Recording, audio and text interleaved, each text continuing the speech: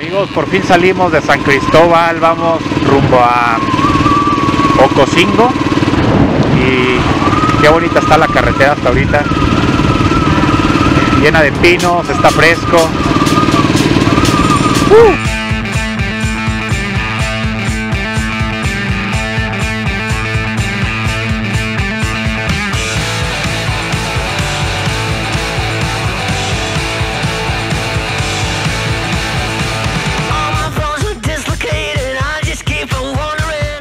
Amigos, justo venimos llegando a Ocosingo. Nos quedamos en un hotel que se llama Hotel Colonial. La verdad es que está, mira, veanlo, la neta está muy bonito. Me gusta que está con mucho verde, con muchos arbolitos. Y la noche costó 250 pesos, así que por los dos está todo dar.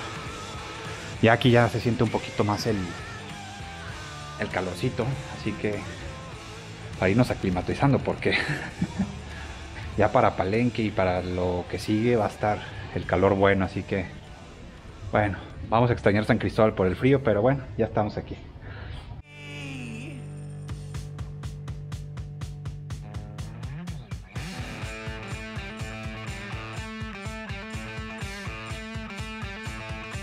Oigan, quiero mostrarles qué bonito está aquí la calle principal. Está, como pueden ver, con los foquitos. Todo a lo largo de toda la calle está con los foquitos en los arcos. Y todas las calles, no sé si se logre percibir, pero son de color amarillo.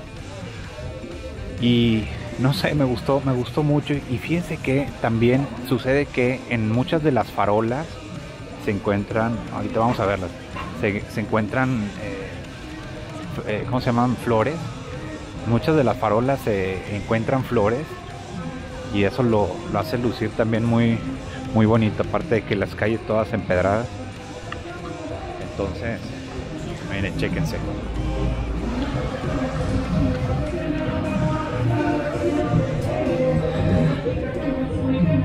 Miren las macetas en las farolas. Los foquitos a lo largo de toda la calle de color blanco, de color ¿cómo se llama? De color amarillo.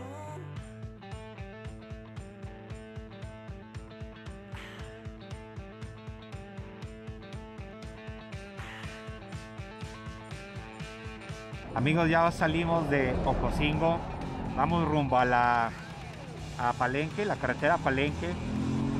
No sabemos bien si vamos a ir no sabemos bien si vamos a ir a las cascadas Roberto Barrio. Todo va a depender de cómo esté el asfalto, la carretera para llegar ahí.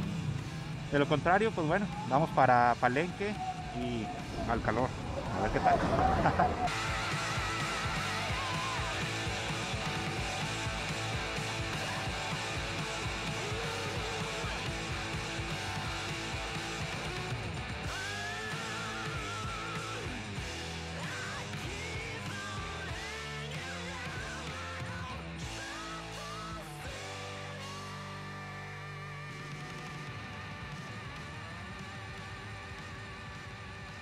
Gente, al final decidimos darle una oportunidad aquí a las cascadas de Agua Azul.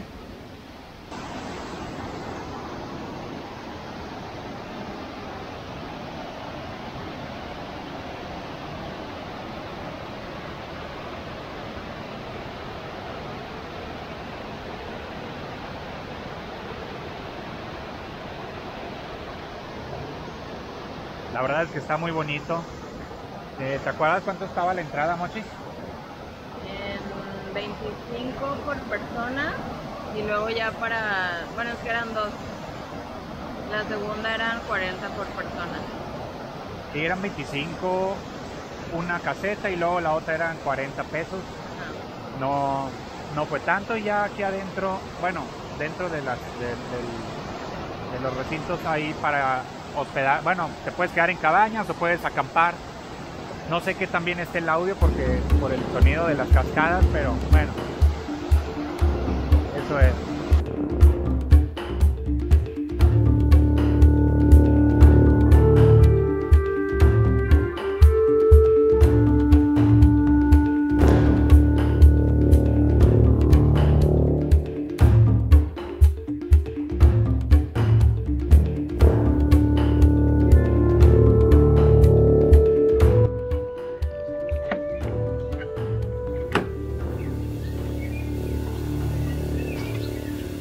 Muchos preguntan que qué comemos y todo eso. A veces tenemos que ingeniárnoslas. Y hoy vamos a cocinar un guiso de papas en salsa verde. Así que esa va a ser nuestra cena el día de hoy. Va a ser barata y hecha en casa. O bueno, en casa, hecha en hostal, en hotel.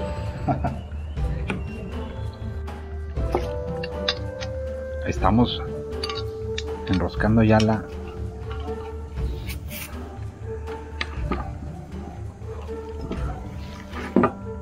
Ay, güey. Y abrimos un poquito el tanque.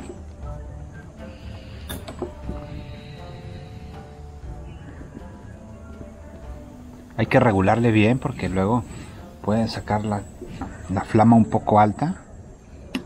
Y aquí ya está el guiso de papas. Así que vamos a calentarlo.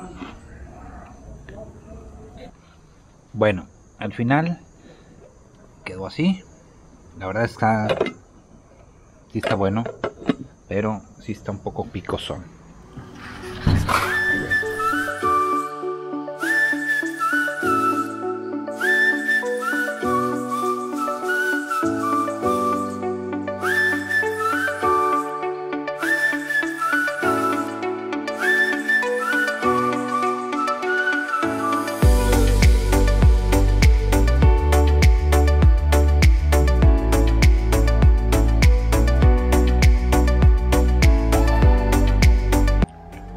Tuvimos a comprar una poderosa agua. ¿Qué tal está, Mochi? ¿De qué es? Deliciosa, de sandía. Mira, pueden ver. Hay de limón con chía, piña, sandía. Este es zanahoria, limón, pepino y pozol con cacao. La verdad están muy buenas, ¿verdad, Mochi? ¿Y cuánto nos falta para llegar a Palenque? ¿Cómo sabes? Ah, muy bien.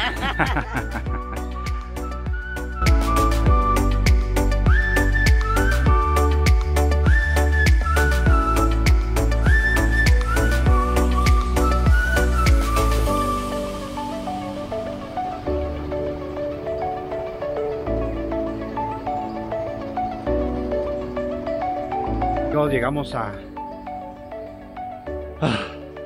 Palenque. Y fíjense que nos hospedamos en un hostal muy fregón. La verdad es de que todo es de... O sea, realmente parece que estás inmerso en la selva. Incluso tenemos un laguito a un lado. Un río más bien. Y se llama Jungle Palace. Y estaba en 200 pesos creo la noche. No me acuerdo bien. Así que... Ahí vamos, ahorita vamos para las ruinas. Bueno, vamos a comer un poquito, agarrar energías y darle para las ruinas de Palenque a ver qué tal.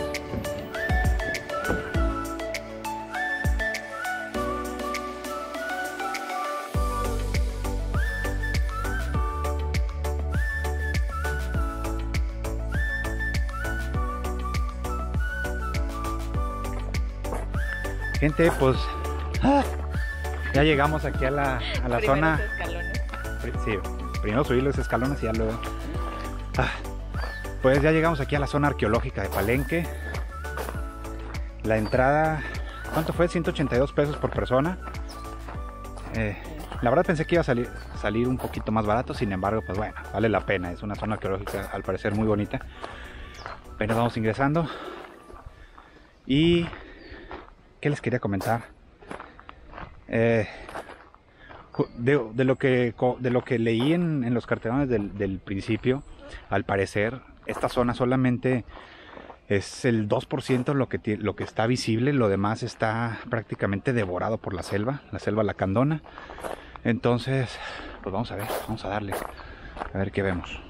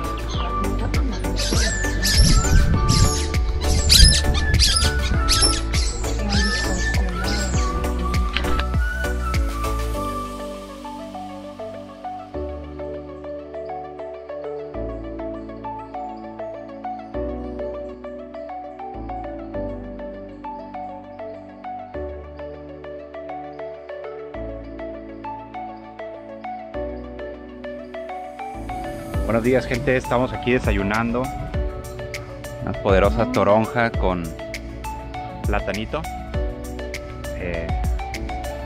Llovió toda la noche, estábamos indecisos si vamos a salir el día de hoy o no a Balancán.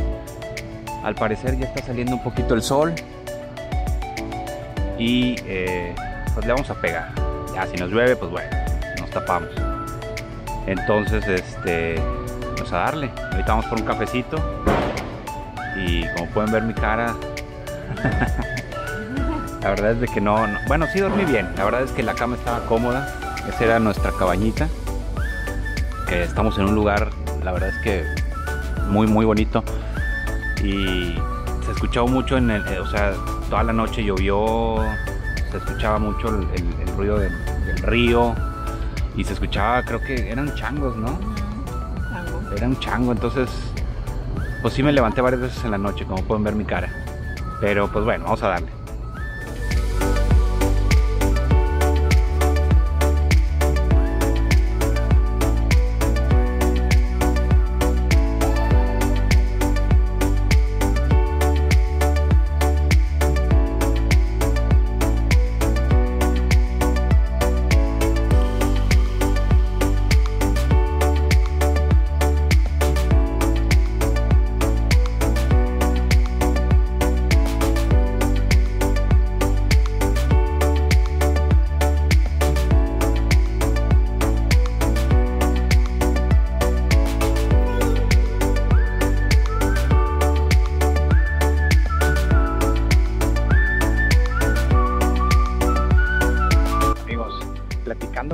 Con la chica que estaba haciendo en ese momento el aseo. Ella es lectora ahí en la iglesia. Me comentó que me platicó un poquito de la iglesia y les quería compartir que la iglesia, así la cantidad de colores que tiene es porque ellos lo representan con una diversidad, y son 27 colores los que están pintados en esta iglesia del Señor de Tila.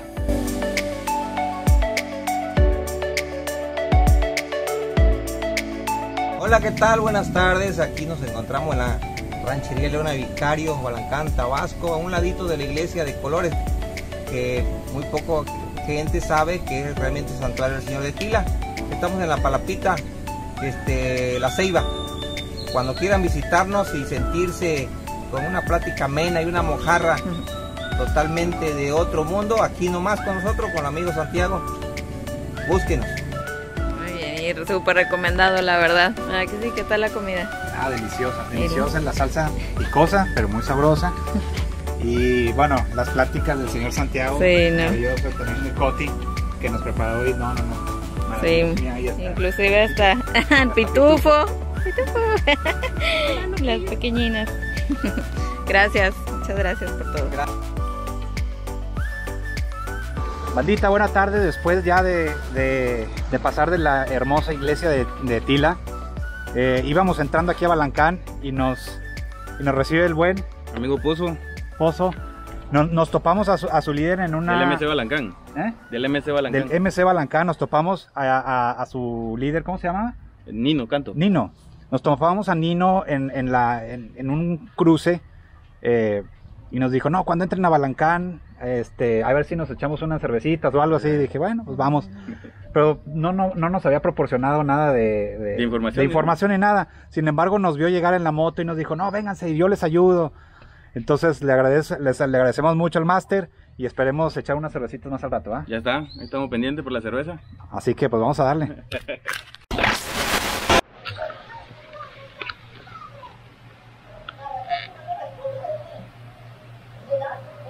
Es muy padre, me gusta mucho.